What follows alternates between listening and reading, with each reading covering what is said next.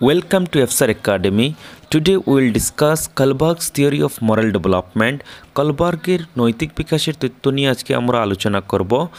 So first of all we have to know about Lawrence Kohlberg.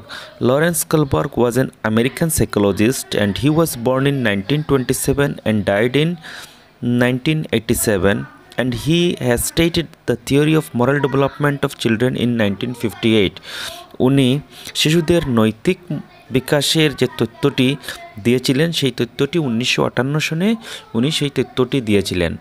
Okay, and Kohlbergs worked further on Piaget's theory by explaining the development of moral reasoning in children as well as adults. একটি কথা আপনারা মনে রাখবেন এখানে যে 1950-এর দশকে যখন Lawrence কোলবার্গ Chicago বিশ্ববিদ্যালয়ে গবেষণা করতেন, উনি নৈতিক বিকাশের বিস্তারিত বর্ণনা দিয়েছিলেন ওনার গবেষণায়, এবং ওনার গবেষণার প্রাথমিক উৎসটি ছিল মনোবিজ্ঞানী জিন পিয়াজের নৈতিক বিকাশ সম্পর্কে পরীক্ষা নিরীক্ষা করা। ওকে, সো এটি আপনারা মনে রাখবেন, ভেরি ভেরি ইম্পর্ট্যান্ট, যে সাইকোলজিস্ট লরেন্স কোলবার্গের বিকাশ সংক্রান্ত তথ্যটি দার্শনিক আদর্শ ও আচরণভিত্তিক মনোবিদ্যার উপর প্রতিষ্ঠিত। ওকে, and he identified 6 stages of moral development grouped into 3 levels. উনি নৈতিক বিকাশের জন্য 3টি স্তরে এবং 6টি পর্যায়ে উনি আলোচনা করেছিলেন। সেগুলোর বিষয়ে আমরা ডিটেলস আলোচনা করব খুবই সহজ ভাষায়। আমি আপনাদেরকে দিয়ে দিব, আপনারা ভিডিওটি প্রথম থেকে শেষ পর্যন্ত দেখার চেষ্টা করবেন। সো যেহেতু এই থিওরিটি বা এই তত্ত্বটি মরাল ডেভেলপমেন্টের উপরে প্রতিষ্ঠিত, তাই আমরা মরালিটির বিষয়ে একটু আলোচনা করব।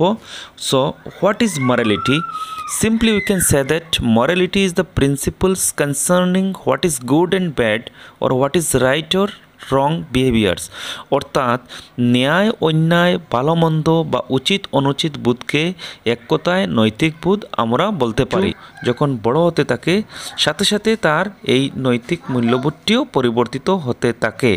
কোলবার্গসের মতে নৈতিক বিকাশ হচ্ছে তার জ্ঞানগত বিকাশের উপর নির্ভরশীল, এবং শিশুদের এই প্রজ্ঞার বিকাশের সাথে সাথে তার চারপাশের নানান ঘটনার ভালো মন্দ বিচার করতে সে শিখে, এবং এর ভিত্তিতেই শিশুদের নৈতিক বিকাশের সূত্রপাত ঘটে। That is, according to Kohlberg, child's moral development depends on his cognitive development, and with this cognitive development, the child can learn to judge the good and bad of various events around him. Is on the basis of this cognitive development, his moral development begins. কোলবার্গসের মত অনুযায়ী নৈতিক বিকাশের 3টি প্রধান উপাদান, সেটির বিষয়ে আমরা আলোচনা করব। আপনারা খুব মনোযোগ সহকারে এই হেইন্সের কাহিনীটি আপনারা শুনবেন। এই হেইন্সের কাহিনী যদি আপনারা বুঝতে পারেন, কোলবার্গস থিওরি অফ মোরাল ডেভেলপমেন্টের কনসেপ্টটি আপনাদের এসে যাবে। তাই শুরু করি আমরা হেইন্সের কাহিনী। কোনো এক অচেনা শহরে হেইন্স নামে এক ব্যক্তি বাস করতেন, এবং ওনার একজন স্ত্রী ছিলেন। ওনার স্ত্রী এক ভয়াবহ দুরারোগ্য ব্যাধির কারণে বিছানায় শয্যায় ছিলেন। কোনো চিকিৎসক বা ঔষধ তার রোগ সারাতে পারছিল না। তাই স্ত্রীর এহেন দুর্দশা দেখে তিনি অনেক চিন্তিত ছিলেন। একদিন হেইন্স এমন একটি নতুন ঔষধের খবর পেলেন যা কিনা তার স্ত্রীর রোগ নিরাময় করিতে সক্ষম হবে। এটি এক ধরনের রেডিয়ামজাত ঔষধ ছিল, যা একই শহরে এক ঔষধ প্রস্তুতকারক কিছুদিন আগে তা আবিষ্কার করেছেন, এবং অ্যাকর্ডিংলি হেইন্স কী করলেন, সেই ঔষধটির খোঁজ নিতে সেই ঔষধ নির্মাতার ঘরে তিনি পৌঁছিলেন, এবং ওনার উদ্দেশ্য ছিল যে ঔষধটি কিনে তার স্ত্রীর রোগটি নিরাময় করা। কিন্তু তিনি যখন সেই ঔষধ প্রস্তুতকারকের ঘরে পৌঁছলেন, ওষুধ প্রস্তুতকারক ঔষধের বোতলের গায়ে উচ্চ মূল্যের ভ্যালু তিনি রেখে দিলেন, যা ঔষধটি বানাতে যা খরচ হয়েছিল তার অর্থের 10 গুণ ছিল। অর্থাৎ ঔষধ প্রস্তুত করতে যদি $200 প্রয়োজন ছিল, কিন্তু উনি সেটির মূল্য নির্ধারণ করে রেখেছেন $2000। কিন্তু হেইন্স নিরুপায়, কেননা এই একটি ঔষধ পারে তার স্ত্রীর রোগ নিরাময় করতে, যা না পেলে তার স্ত্রীর চিকিৎসা কিন্তু ব্যাহত হবে এবং তার স্ত্রী মারা যাবে। তাই হেইন্স বেরিয়ে পড়লেন অর্থের সন্ধানে।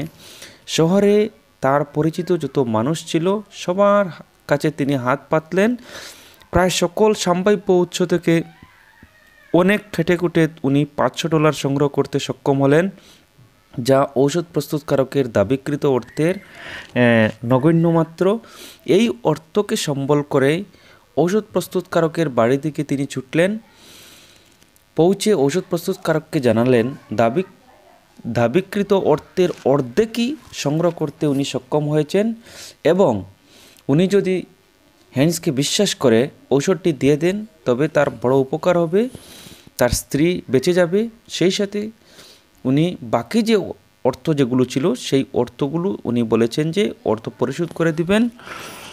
কিন্তু ঔষধ প্রস্তুতকারক হেইন্সের মুখের উপর সাফ জানিয়ে দিলেন যে তিনি ঔষধটি বানিয়েছেন ব্যবসা করার জন্য, আর ব্যবসার মূল উদ্দেশ্য যে মুনাফা করা।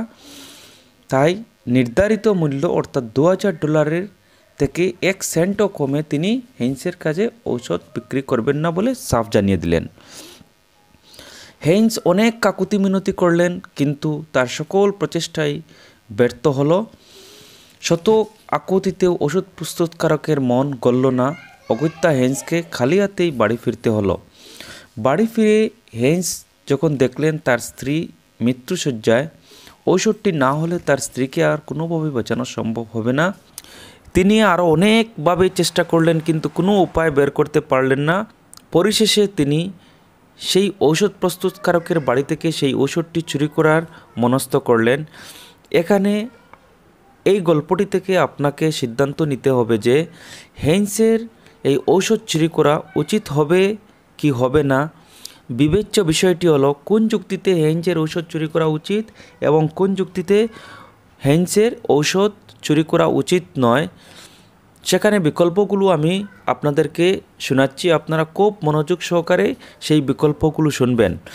অপশন নম্বর 1, ঔষধটি চুরি করা হেইন্সের জন্য উচিত হবে, কেননা ঔষধটির প্রকৃত মূল্য মাত্র $200, যা তার দিতে চাওয়া অর্থের অনেক অনেক কম। অথবা ঔষধটি চুরি করা হেইন্সের জন্য উচিত হবে না, কেননা এতে তাকে কারাগারে যেতে হতে পারে। অপশন নম্বর 2, ঔষধটি চুরি করা হেইন্সের জন্য উচিত হবে, কেননা নিজের স্ত্রীকে সুস্থ হতে দেখলে তিনি যে পরিমাণ আনন্দ অনুভব করবেন তা ঔষধ চুরি করে কারাগারে গিয়ে ভোগ করা যন্ত্রণার চাইতে অনেক অনেক বেশি। অথবা ঔষধ প্রস্তুতকারকের বাড়ি থেকে ঔষধটি চুরি করা হেইন্সের জন্য উচিত হবে না, কেননা কারাগারে গেলে তাকে যে পরিমাণ যন্ত্রণা সহ্য করতে হবে তা নিজের স্ত্রীর মৃত্যুতে পাওয়া সুখের চাইতে অনেক অনেক বেশি। ঔষধটি চুরি করা হেইন্সের জন্য উচিত হবে, কেননা স্বামী হিসাবে নিজের স্ত্রীর চিকিৎসার ব্যবস্থা করা তার কর্তব্য। অপশন নাম্বার 3, ঔষধটি চুরি করা হেইন্সের জন্য উচিত হবে না, কেননা তিনি ইতিমধ্যে বৈধ সকল উপায়ে স্ত্রীর রোগ নিরাময়ের চেষ্টা করে দেখেছেন। আইন ভঙ্গ করা তার পক্ষে কোনোভাবে উচিত হবে না। অপশন নম্বর 4, ঔষধটি চুরি করা হেইন্সের জন্য উচিত হবে না, কারণ চুরি করা আইনত দণ্ডনীয় অপরাধ এবং একজন সচেতন নাগরিক হিসাবে তার আইন মেনে চলা উচিত। অথবা ঔষধটি চুরি করা হেইন্সের জন্য উচিত হবে এবং সেই সাথে আদালতের সিদ্ধান্ত মেনে সাজা ভোগ করাও হতে পারে, কারণ একজন সচেতন নাগরিক হিসাবে তিনি আইনের দায় এড়াতে পারেন না। অপশন নম্বর 5, ঔষধটি চুরি করা হেইন্সের জন্য উচিত হবে, কেননা প্রতিটি মানুষেরই এই পৃথিবীতে বেঁচে থাকার অধিকার রয়েছে, যা সকল আইন কানুন এবং নিয়মের ঊর্ধ্বে এক পরম সত্য। অথবা ঔষধটি চুরি করা হেইন্সের জন্য উচিত হবে না, কারণ ঔষধ প্রস্তুতকারকেরও অধিকার রয়েছে ঔষধের মূল্য নির্ধারণ করার, আর হেইন্সের স্ত্রী অসুস্থ বলে তার ঔষধ চুরি করাকে কোনোভাবে বৈধতা দেওয়া যায় না। অপশন নাম্বার 6, ঔষধটি চুরি করা হেইন্সের জন্য উচিত হবে, কারণ সবার উপরে মানুষ সত্য, তাই একজন মানুষের জীবন বাঁচানোর জন্য অন্যের সম্পত্তিতে হস্তক্ষেপ করা দোষের কিছু নয়। অথবা ঔষধটি চুরি করা হেইন্সের জন্য উচিত হবে না, কারণ ঔষধটি আরও অন্য রোগীদের প্রয়োজন হতে পারে যাদের জীবন হেইন্সের স্ত্রীর মতোই গুরুত্বপূর্ণ।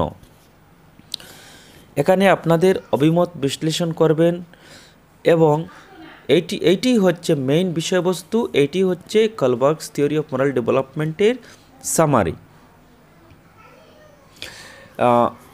ধরা যাক আপনি আপনার বিকল্প বেছে নিয়েছেন, এখানে 6টি বিকল্প আমি দিয়েছিলাম, 6টি অপশন দিয়েছিলাম।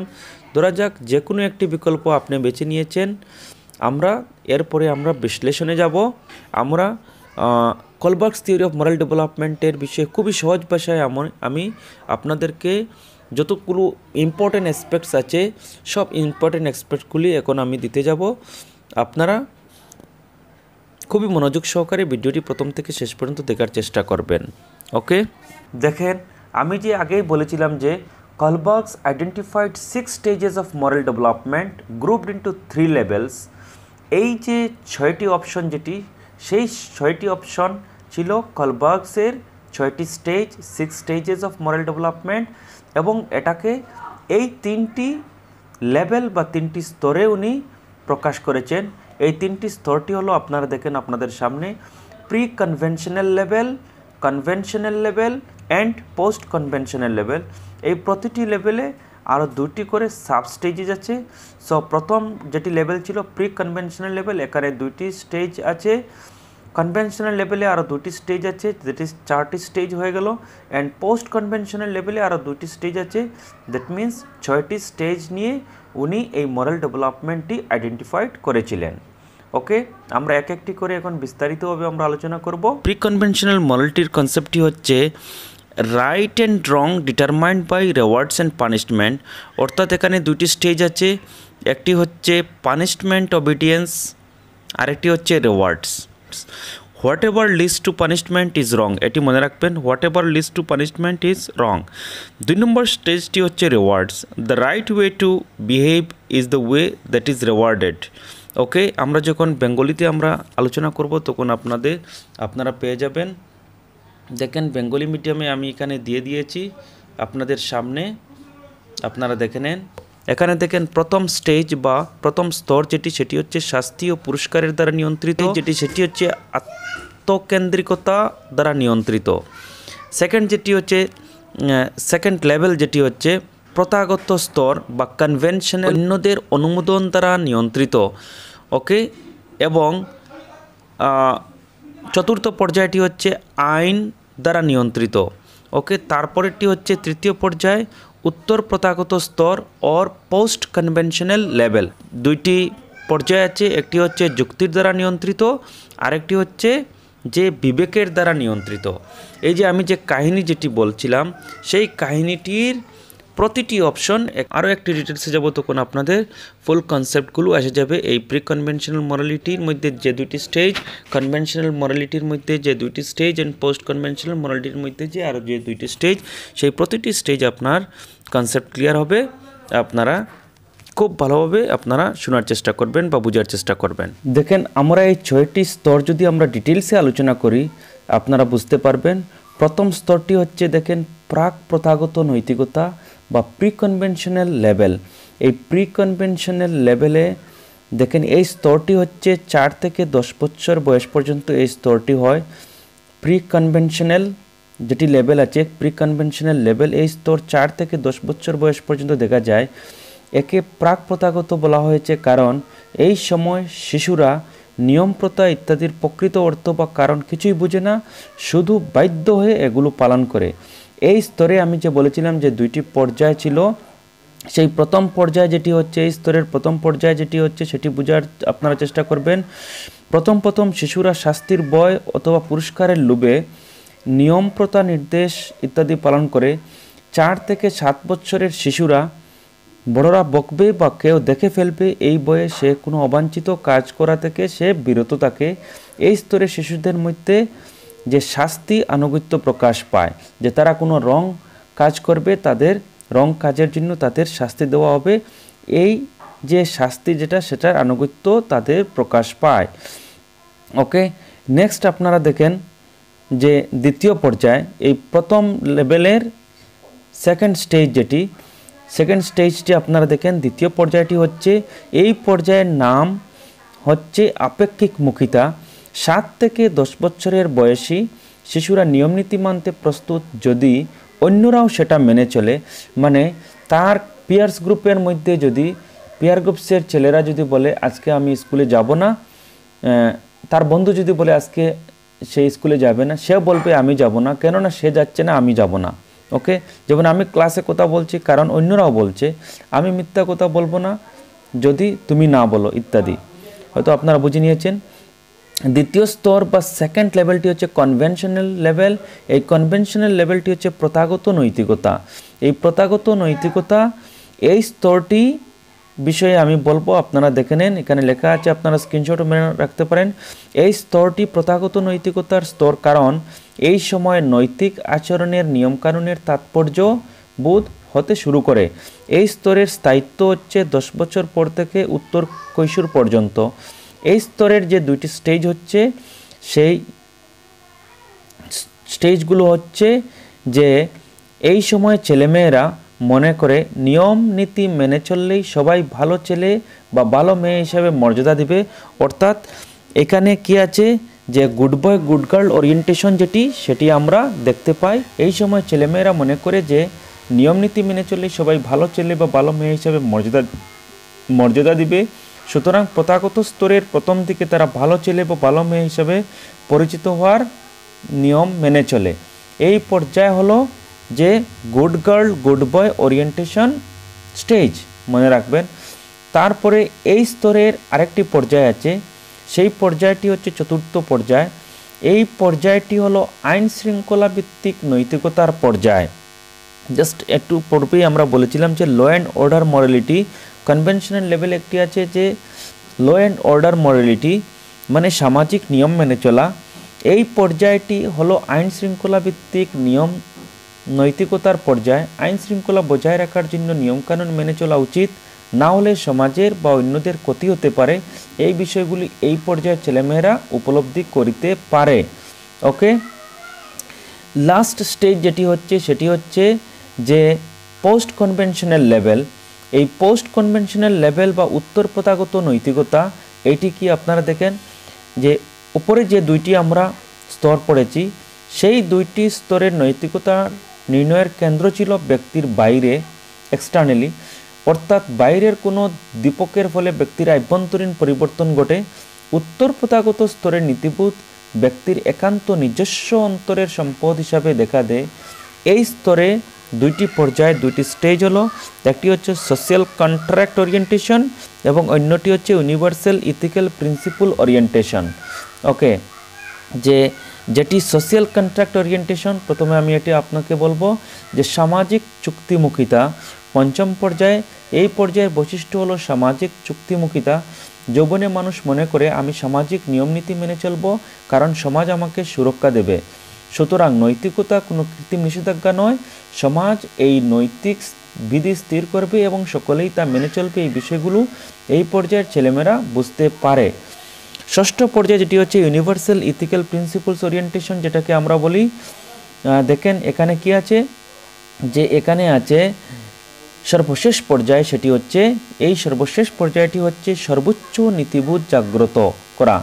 একে বলা হচ্ছে সার্বজনীন নৈতিকতা মুখিতা or universal ethical principle orientation. এর অর্থ নীতিবোধ কোনো বিশেষ ব্যক্তি বা সমাজের বিধিনিষেধ নয়, তা সার্বজনীন নৈতিকতার অঙ্গ। অনেকে সারা জীবনেও তৃতীয় স্তরের নৈতিকতা অর্জন করিতে পারে না, সেটা আপনারাও জানেন, আমরা সবাই জানি যে অনেক শিক্ষিত আছেন কিন্তু সুশিক্ষিত নন। সেটা এই পর্যায়ের মধ্যে এসে পড়ে, ইউনিভার্সাল ইথিক্যাল প্রিন্সিপল ওরিয়েন্টেশনের মধ্যে পড়ে। So thanks for watching the class. Hope you all can make out the concept clearly. Stay safe, stay connected. I will be with you with one more concept.